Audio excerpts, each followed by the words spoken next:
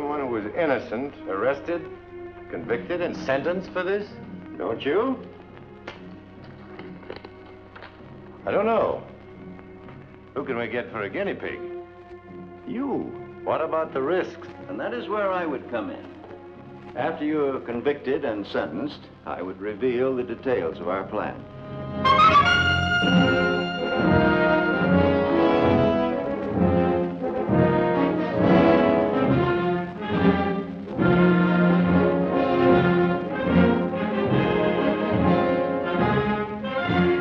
Step by step, bit by bit, damaging evidence is planted.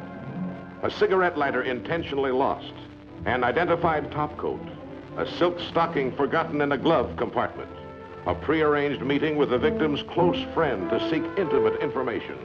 When carefully connected, ably presented, can prove a man's guilt beyond a reasonable doubt. A guy like him shows up, out of nowhere, goes on the make for you. With his looks and his dough, what's he shopping around the basement for? Susan, you've got to listen to me. There's a point to all this. Oh, and I've just gotten it. You're obviously distracted enough without me, so I'll make things easy for you. You wanted a postponement? Oh, dear boy, you've got one. Mr. Garrett, there's something else I'd like to ask you. You've been asking me questions for 4 hours now. We're investigating a homicide, Mr. Garrett. And I've been telling you, I never knew that girl. He can't be dead, Jonathan. Everything depends on him. I don't understand. Austin's the only one who knows I didn't kill that girl. He knows the whole story. What are you talking about? He was in on the whole thing from the beginning. We planted all the evidence together.